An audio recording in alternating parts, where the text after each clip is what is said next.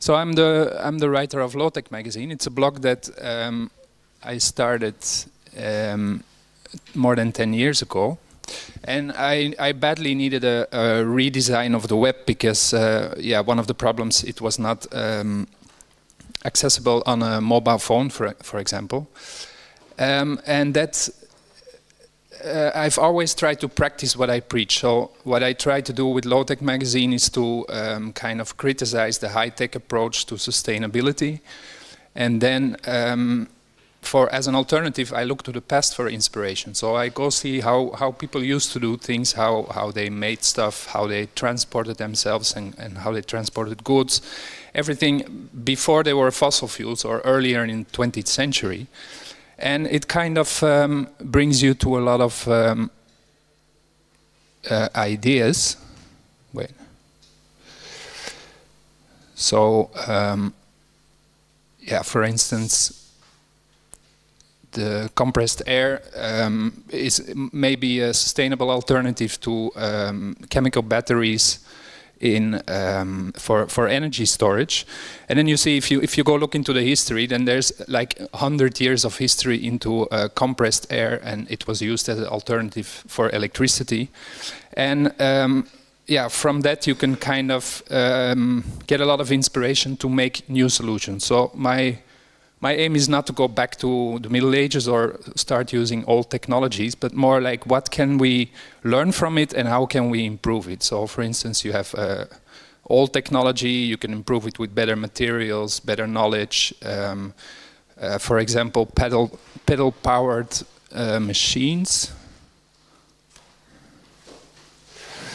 So, oh, this is yeah, I'm used to work on a very old computer, so.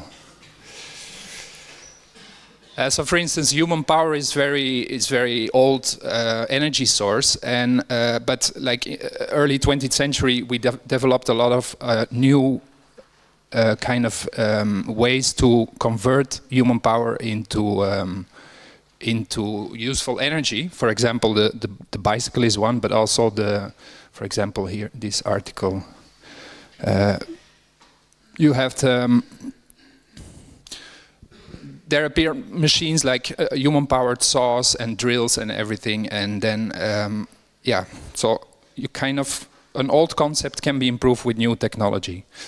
And so I needed a website, and I thought, okay, then I need to build also a low-tech website. I'm also not flying, I'm not using cars, I don't have a smartphone, so very often people tell me, haha, funny, you write about low-tech and inspiration from the past, but then you're using the internet to kind of communicate your message. And of course, what else can I do if I start photocopying text and nobody's gonna read me? So I thought, let's try to kind of make a website that is that uses very low resources, and that also it was not the plan. Yeah, I'm sorry, I'm a bit chaotic, but I didn't really prepare the talk because this was not foreseen. So the wait, yeah, here. And it's Sunday morning. So last summer I had an intern coming from the United States, and she had the job to kind of redesign the website. And I think she showed me like 5 or 6 designs that all looked really great, very modern. And every time I was like, yeah, nice, but I don't really feel it. And then at the end of the summer, she came with a design that I immediately fell in love with. And I was like, what's that? And she was like, it's the first website ever made. And I was like, okay, that's what we need. And so in the end, although my intention was not to go like back to the history of web design, but apparently that's again where the solution was. If you want a solution, always look at the past and you will find it. So in the 90s, they made static websites, and today it's all about, yeah, it's all database-driven content management systems. And yeah, they use much more resources than a static page, which is just always there, while a dynamic page has to be generated all the time, every time someone visits it. And so we kind of continued working on that idea, and if you make a static web page, you can it can be very low energy using, and to that extent that you can actually host it yourself at home on a very small server. It's the Olimex A20. You see it here. So the whole website now runs. I have to hurry because it's almost. So this is the battery meter, the yellow line you see here. So it's, I guess, at 1%. You don't even see it anymore. So the server uses between 1 and 2 watts, and that's low enough to host it yourself. And also, I was like, okay, I should run it on solar power, because I forgot to say that. Also, my office is on solar power. Here. So this is my office, and I kind of took it off the grid. So I have like 50 watts more or less of solar panels, and that's where I use the lighting in the computer, and kind of depends on the weather whether I have enough energy or not. So because I kind of limited myself with, it's quite a small solar system, but it's Barcelona, so it's very sunny. On sunny days, I have more than enough energy to kind of work on my computer, turn on the lights. When it's cloudy, I have to kind of adapt, so I use like a tablet with a keyboard, or I use my typewriter, which is a great invention. I don't know if you know it. So, I will show a typewriter for those who've never seen it. Yeah, so I kind of discovered even the typewriter, and there's also a lot of reading to do. So yeah, if you have to read a book, you just need 3 watts of a LED light, and you can work the whole evening. Also, I noticed that the energy use of your computer depends a lot on what you're doing. So when you're, for instance, writing, just like a text document, then I consume around 15 watts. If I'm researching on the internet, it's like 25, 30 watts. So you can kind of adapt to the sun, to the weather actually, and try to kind of arrange your work. And you can always cheat, of course. You can always go to the library, or in my case, to the living room, because it's just a solar office. But still, it kind of works. I never do that, actually, but I could do it. But it kind of, I learned that it kind of works to adapt to the weather, to kind of, yeah, I mean, it's not so strange that people adapt to the weather. We also go skiing when there's snow, we go to the beach when it's sunny, we go windsurfing when it's windy. So I work when it's sunny, and I don't when it's cloudy. So I would not work a lot here in Berlin, I guess. So I'm kind of stuck in Barcelona. So yeah, but I decided, okay, let's power this thing on solar. And I put this solar panel up here at my balcony. So that's the balcony next to the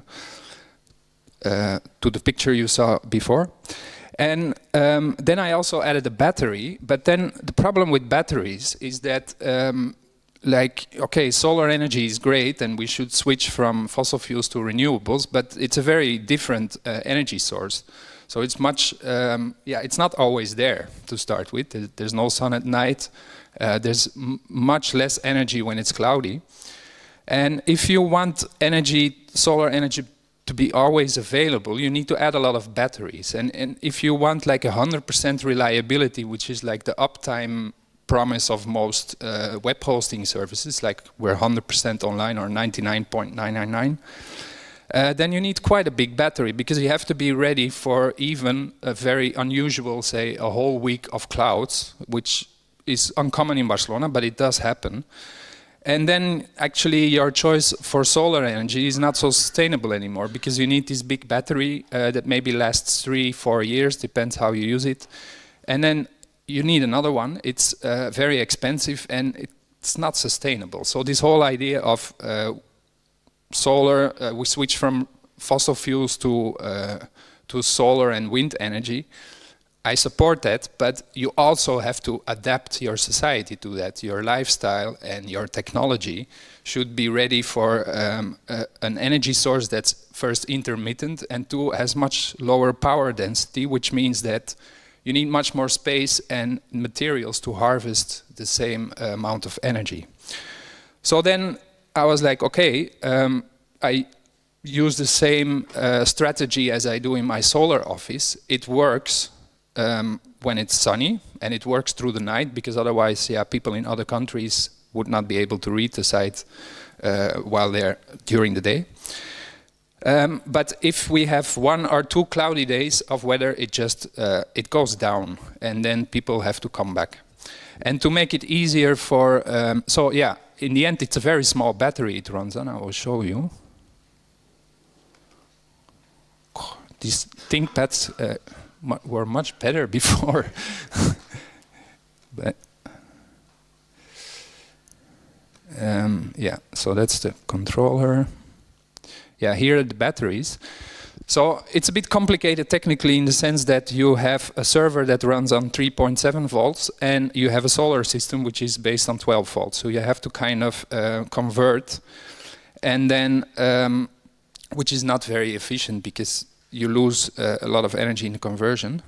But this big battery you see, I mean big, it's very small, but the biggest one you see, that was meant to be the energy storage, and that's like the UPS battery. So this small battery is actually meant to shut down the computer orderly when the power goes out. But in the end, we just decided to run it on the small one, and this just serves to convert the voltage. So this is 24 watts. So I kind of like it, yeah, it's one cloudy day and then probably next morning it goes offline. But then we also help people to plan their visits to the site. So first we say like, look, watch out, this is a solar powered website. Watch the battery meter, which is now almost like gone. And then here you have the weather report, which is very important, of course, if you're depending on the weather. So today, yeah, it's cloudy. Of course, weather reports are not very reliable. We all know that. Yeah, it doesn't look too good for the next days, I must say. And then here you have the power statistics of the server. So load average of the CPU and everything, the battery charging. So it's not, the panel is not active, so it's probably raining or cloudy at the moment.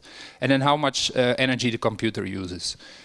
When we were still building the website when the word got out, and we suddenly got the Hacker News crowd over, yeah, while it was still kind of in the scaffolding phase. But it immediately showed how powerful this old kind of type of building websites is, because we got like I don't know, 30,000 visitors in 2 days, in 1 day, and it worked fine. And the CPU load average was only up to 30%. So you could actually run 3 high traffic websites on a server like this.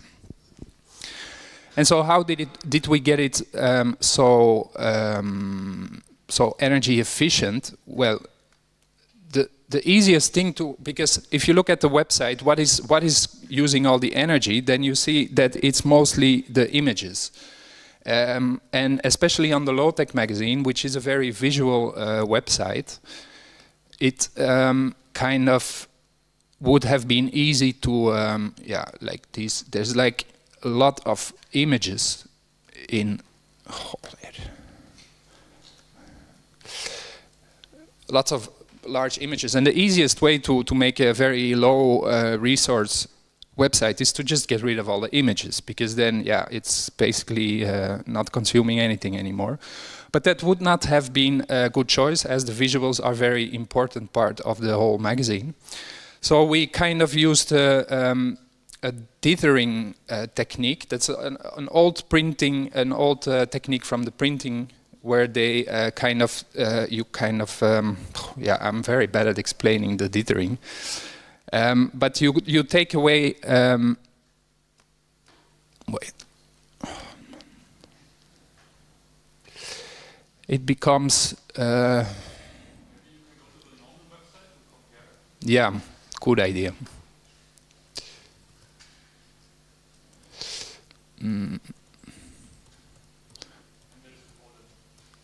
This?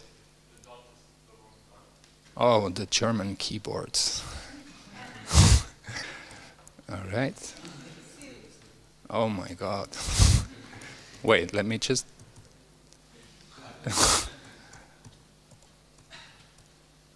Ask Google. Where's the Z? Ah, here.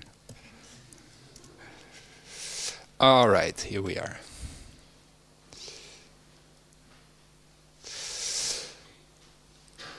So, for example, here you see the original.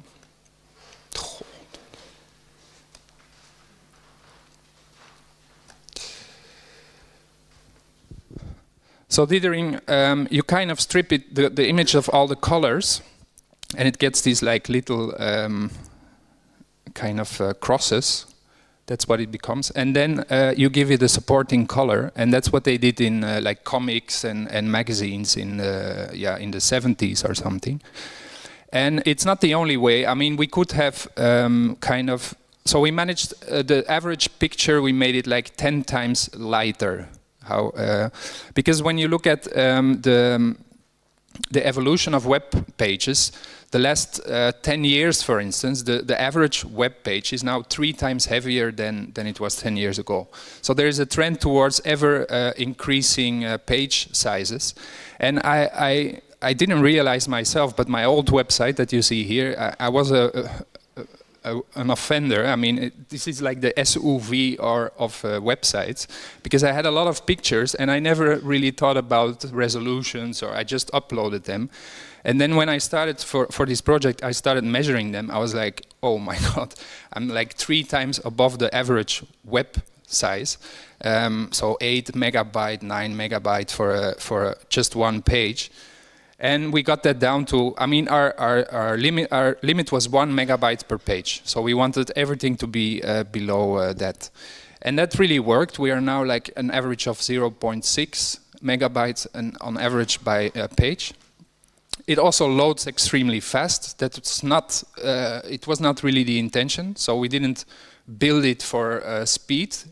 We build it for low energy use. So if you would run this solar-powered website on a normal web hosting company in a more like central location of the internet, because Barcelona is really the outskirts, yeah, it would be even faster. It would be like in just a few milliseconds and you have it. We did also other things. So we we don't load any typefaces. So we use the default typeface of the browser. So it looks different depending on your browser. You don't have to all these requests to take in the typefaces. And so yeah, I did actually none of this. I worked together with Marie, who did all of this. But that's why I'm not very good at explaining the technical stuff. We also got rid of all the tracking. So I get very annoyed when I visit the website. First they say cookies, yeah, I accept cookies. Then the newsletter, no thanks, no newsletter. And then some privacy warning. We got rid of all of that. And it's not just annoying, it's also using extra energy. We also got rid of the stat counter page. So on the old website I have a stat counter to see who's visiting. And now I'm basically, yeah, I have, of course, the server stats that you can, every server has its own statistics. But there's also a little light blinking on the server. You see it here.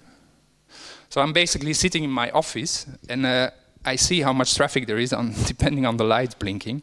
And one evening I was like, yeah, that's, by the way, how we discovered that we were already discovered, because suddenly this light was blinking like crazy and it's like, huh? Something's happening, and then that was hacker news. And another time it was someone trying to take the website down, and so you immediately see what's going on. yeah, that's a bit the story of the website. I probably forgot a lot of things, but so you can read all about it on the blog when it's online. But now I want to go a bit deeper into the story behind it. I mean, the thinking behind it.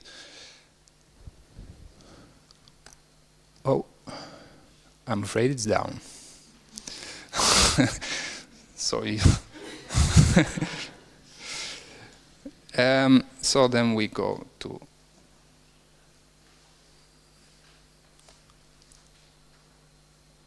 they kind of took over the Apple kind of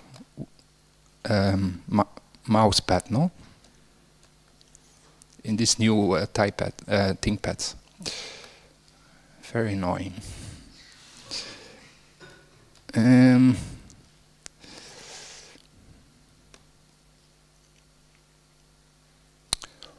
Here we are. So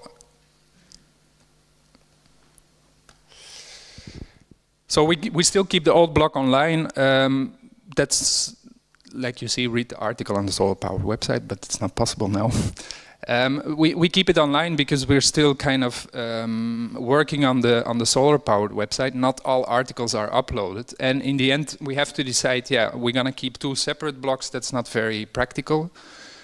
So probably this one will disappear, or they will be integrated in one blog. We're not sure how to do that yet. So this is like the critique on the thinking behind renewable energy, what I said before, like the idea is we just switch to renewable energies sources and then it's solved. But you have to adapt your whole society. And if you look at the past, you see exactly that was happening. So before the Industrial Revolution, you also had a lot of use of renewable energy, but it was used in a very different way. And so on this picture you see two good examples. It's the sailing ship and it's the wind-powered factory. And this is both from the Netherlands, because that's a country that was really focused on wind, not so much on water because it's too flat. And so how did they run an economy on renewable energy that is not always available?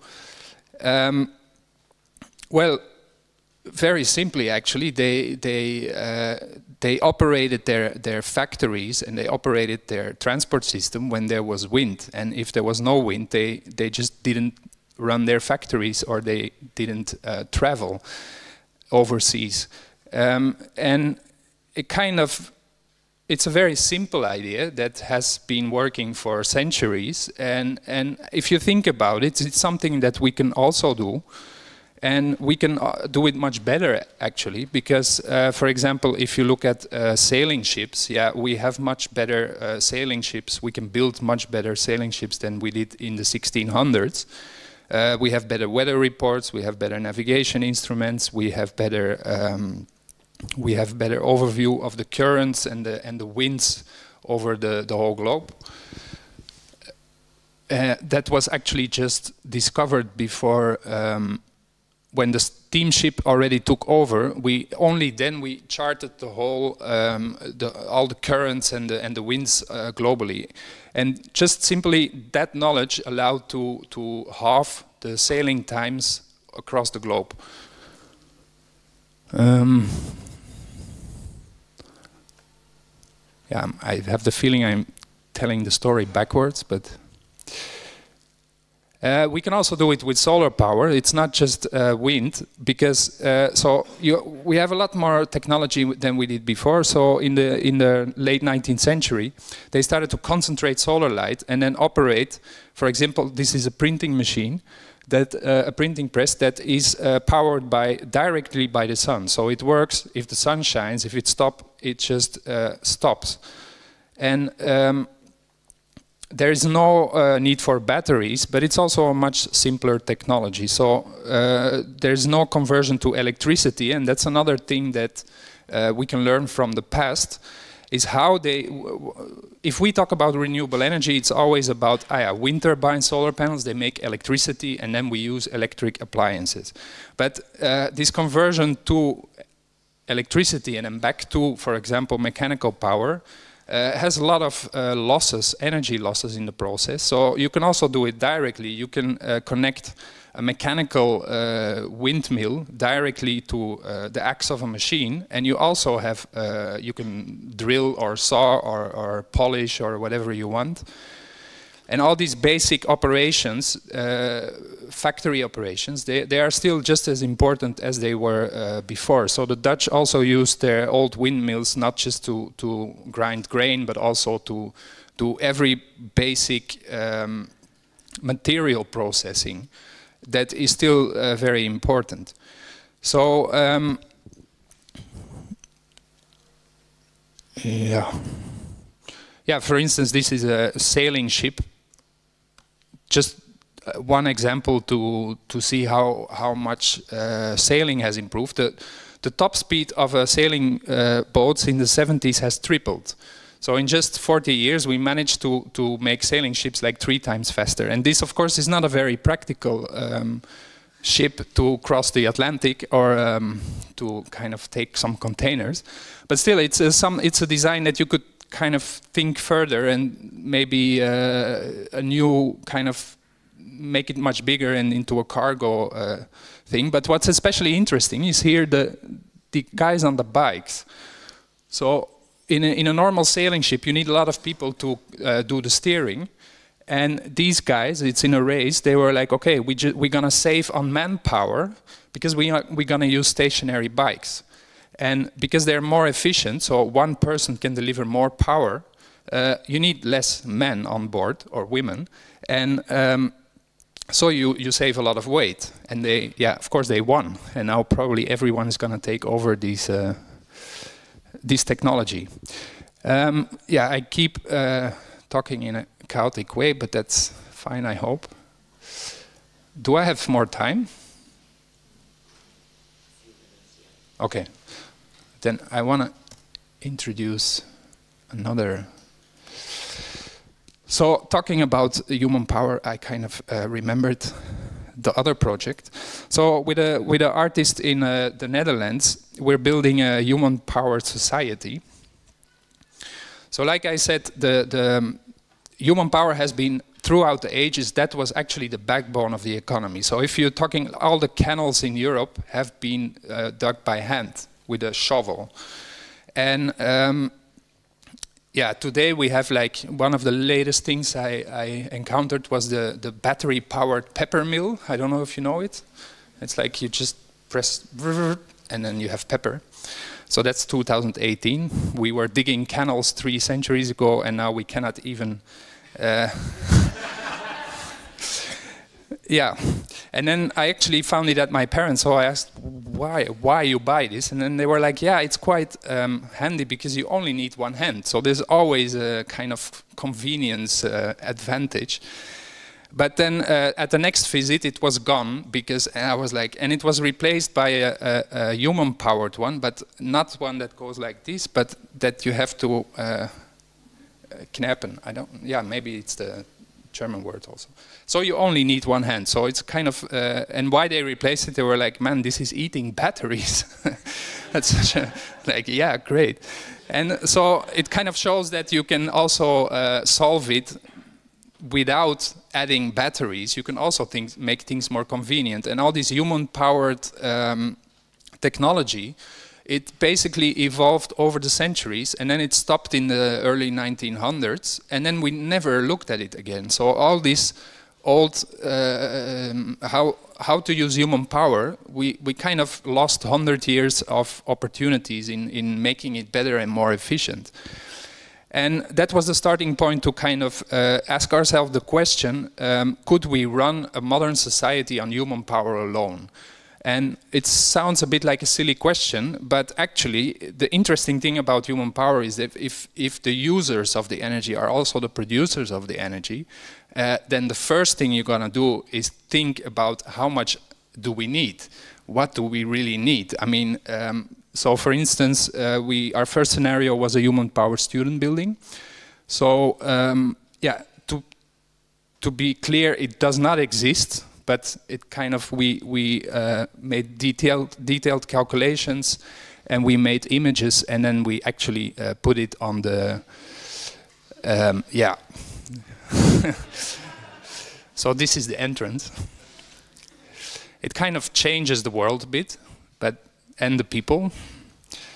So this is, for instance, an individual student room. And it was surprising that by switching to human power, you kind of, first of all, it's perfectly doable. You can have a modern life in a building with 750 students, entirely human powered, because human power is very, you can produce mechanical energy, you can produce electricity. In that process, you produce a lot of body heat. So you also have heat, and you can also use human waste for producing biogas. And what you see here, for example, you have to keep an eye on the pipe. So if it's cold, it can be cold in the Netherlands. That's where the building is. So you just open the vents of the pipe, or you plug in your bodysuit, and the heat comes from here. So this is the fitness floor. We have 3 fitness floors at the bottom of the building. And this is, like in the old days, there's music. It's like the work song. People used to kind of sing while they were working to coordinate their actions and also to kind of keep motivated and to complain about the boss and everything. And so we have 3 floors of fitnessing people. Part of the 750 students have to keep the building working, and that produces so much body heat that you can then actually warm the students who are not working at the moment. You can warm them with the body heat of their colleagues. And so it works. But the thing is, like, of course we got rid of the stairs. So the stairs are usually very boring places. There is no one, not in our building. They're teeming with life. And it takes 11 minutes to walk up to the first floor, to the highest floor. So we calculated really everything. It takes 3 minutes when you run, but then you have to be in good fitness. And because there's no elevator, the highest rooms are the cheapest rooms. And we actually put some ads on the internet, on the student room website, like, hey, human-powered website, the human-powered website. That's for a future project. Human-powered student rooms for rent. In 24 hours, we had 60 people saying, "Yeah, great, I want to be there." So we took it off. That was not really what we expected, but apparently something is attracting people in the sense that they, now they have to spend a lot of time doing a job to pay the rent, and they also have to go to the fitness to keep in shape. So they thought, like, okay, if I do this, I pay less rent, and I already have my fitness, so I kind of I'm better off. But so the thing is then, well, how much energy do we need? Because the shower is one good example. So we figured out how long do people shower, and that turns out to be increasing throughout every year. It's getting longer, and people now start showering twice a day. But the average is now 7 minutes.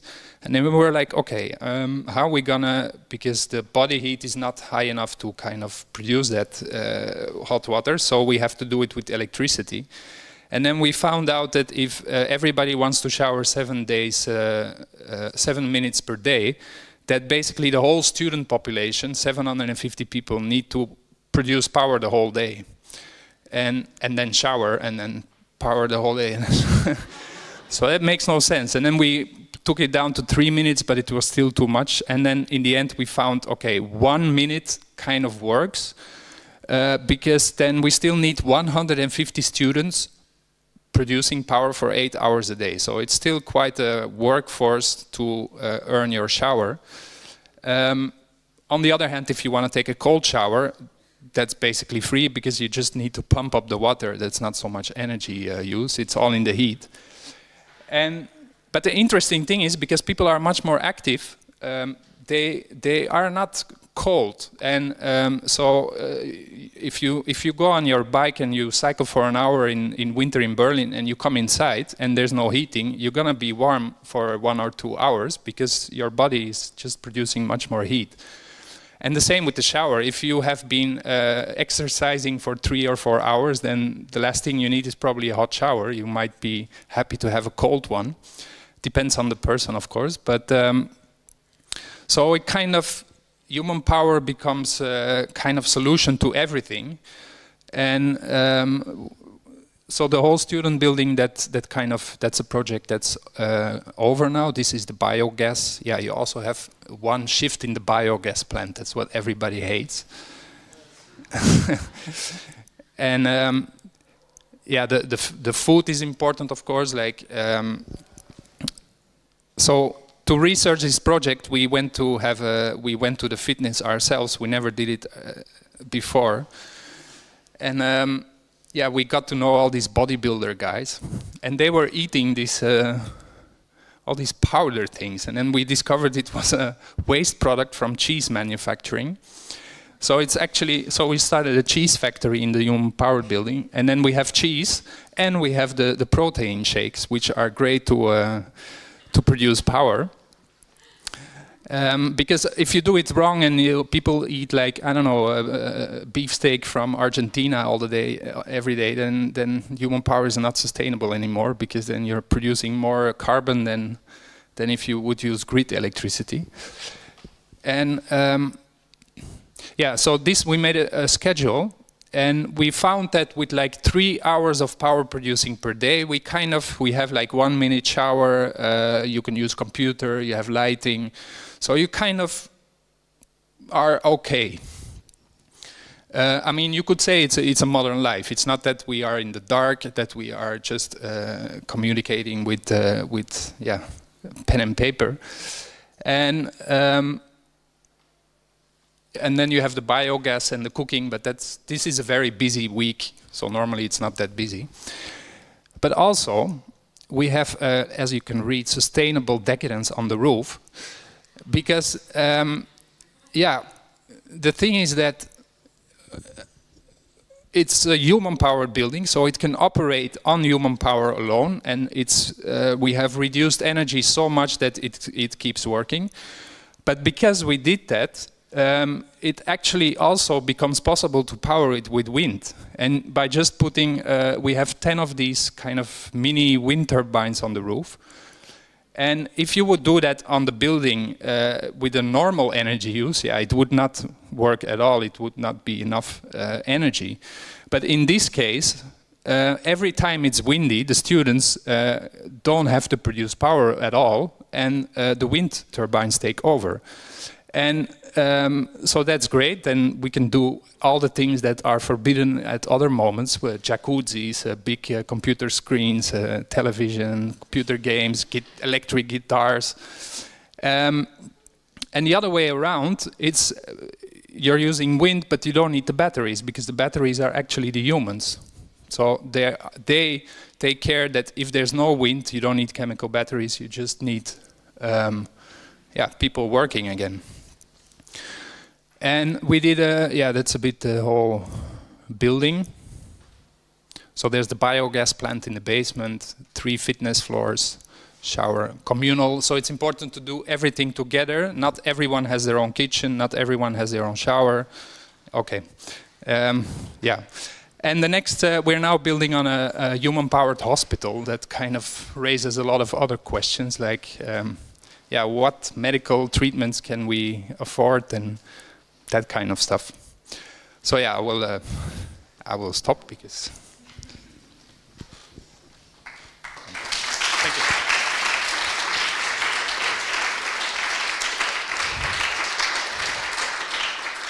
you. Well, thanks, Kris, for this very entertaining and enlightening presentation.